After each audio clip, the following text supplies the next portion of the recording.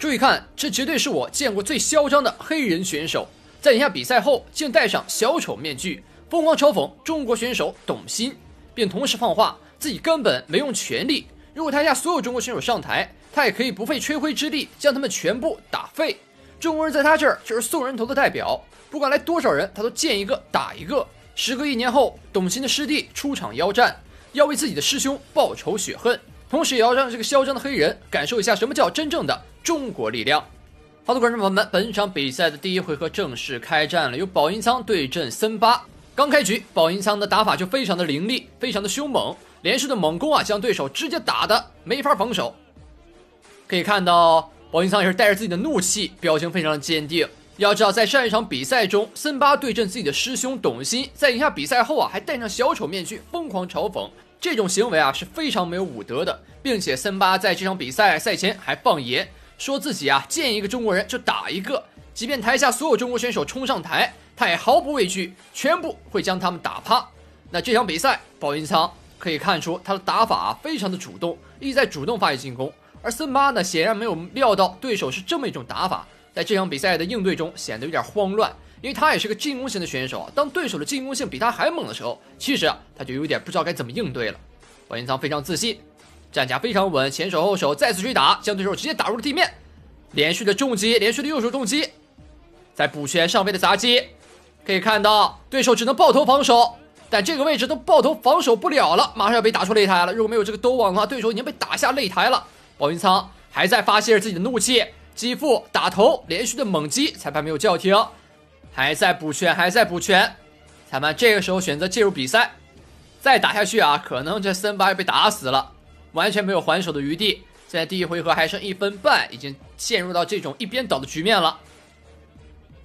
希望这场比赛不要那么快的结束，还想再看着森巴再挨会揍。上勾平勾，连续的重击，现在黑人选手只能抱头在边角防守，这边还来一个砸肘。不得不说啊，这黑人选手的身体素质还是不错的，抗压能力很强，被打成这样了啊，也没被 KO。还在拉扯，这边又是一拳打倒在地，保音仓在上位的砸击补拳，这个位置是骑到了上位，右手重击，右手重击，击打面部，还剩1分钟，裁判在观察情况。我们可以看到这个位置，黑人选手是双腿架了上去，想要将保音仓的头部给夹住，但保音仓拉开的很快，没给到这个机会。裁判叫停比赛，恢复站立状态，又来站立拼拳。目前看起来保音仓的状态还是非常好的，几轮进攻下来，哎呦，这边又是一个轻轻的低扫，就将对手扫倒了。这黑人选手啊，感觉脑子里已经被打成一团浆糊了。这边双腿发软，往后仰去，保音仓左手右手配合重击，这已经被打的腿软了，有点太搞笑了。上勾拳再打，你在赛前那么嚣张啊，来到比赛之后又被打成这个鸟样。还剩15秒，左手的前手拳点到，对手还在拉扯，想要还击，但保音仓也是正面还拳。我们能看到黑人选手他的脚步已经开始打滑了，滑来滑去啊，跟这个赛场上有溜冰场似的。好，那这样的话，第一回合暂告一段落。保音仓在第一回的发挥可以堪称完美啊！简单休息一下，第二回合正式开始。刚开局接腿，瞬间的接腿啊，能看出来保音仓这个反应速度真的非常好，今天的状态非常不错。前手后手，后手的平勾，保音仓继续寻找机会。现在比赛的主动权握在他的手中，对手中扫，但这种中扫啊是无谓的，没有任何的作用。刚才的中扫啊已经被接住了，现在的中扫只是在试探，试图拉开两人之间的距离。在近身，两人不断缠斗，拉开距离。保音仓右手重击，再加左摆，精准命中。前手后手连续的组合拳，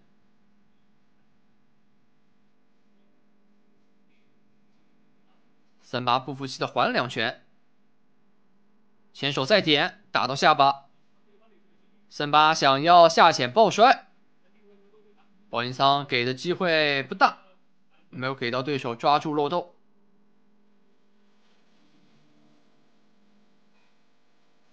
前手近身的砸肘，右手拳，前手再点。不得不说啊，这黑人选手恢复能力是真快。第一回合末尾就被打的连路都站不稳了，腿都发软了，在第二回合居然还能坚持下来，这可能就是黑人的天赋啊！哎呦，这边刚说完又被打的双腿发软，来了，重拳击腹，再打头。这森巴还真是禁不住夸，刚夸他一下这个身体素质好，就直接双腿发软，差点倒地。1分10秒，前手再点。既然对手现在状态已经非常不好了，那保英仓只要乘胜追击，连续的补拳不要给对手喘息的机会就好。台下的观众也非常给力，在大喊保英仓加油！这场比赛是一场复仇之战，为了自己的师兄董鑫，一定要赢下这场比赛，这也是保英仓在赛前立下的誓言。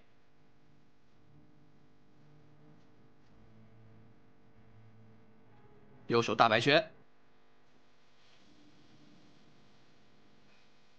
森巴很想扑入近身去打地面，但是保英仓没有给到他这个机会。森巴也是一个柔术高手啊，他在非术打比赛都是用地面的一些缠斗技，但是在这场比赛中，保英仓显然是做了刻苦研究的，基本上没给到对手什么带地面的机会，更多的也是自己上位去进行一个压制性的打法。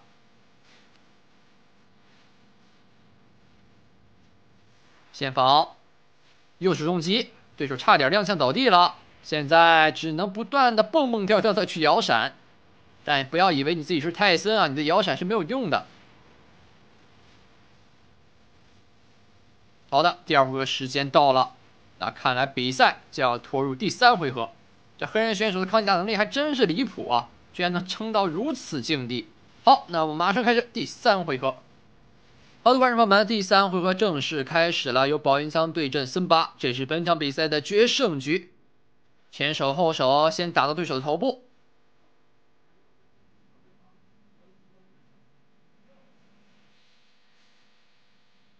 右手的重击，我们能看到这回合黑人选手的躲闪啊明显更多了，他的头部移动啊很频繁，感觉跟那是跳舞似的。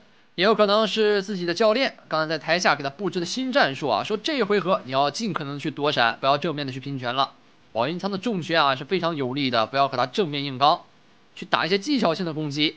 那这边可以看到森巴确实也用自己的躲闪啊躲掉了一些进攻，那扑入近身，保英仓用自己的肘部将对手压开。摆拳全部打空，保英仓的躲闪也来了，第一扫再踢你一脚，看看你腿还发不发软。右手的摆拳，前手后手，正中对手的面门。这个时候保英仓的体力其实也是有一些消耗的，我们能看到他对比前2回合出拳的力道和速度啊有所降低。右手重击，再加左边的大摆拳，前手后手平勾，连续打出，还剩1分半。保英仓现在在用自己最后的体力去尽可能多打一些进攻，想要尝试在这场比赛中打出 KO。森巴还是想带地面的顶膝，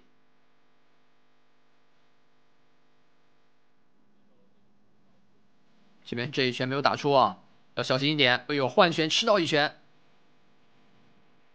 我们能看到森巴开始张开双臂嘲讽了，他真以为自己是占优的那一方。这个选手有点不知道天高地厚，抱腿想带地面，看保英仓的应对漂亮，抽腿抽得很快，没有给到对手过多的机会。还剩1分钟，前手漂亮，打到下巴，再加右手重击，砸背。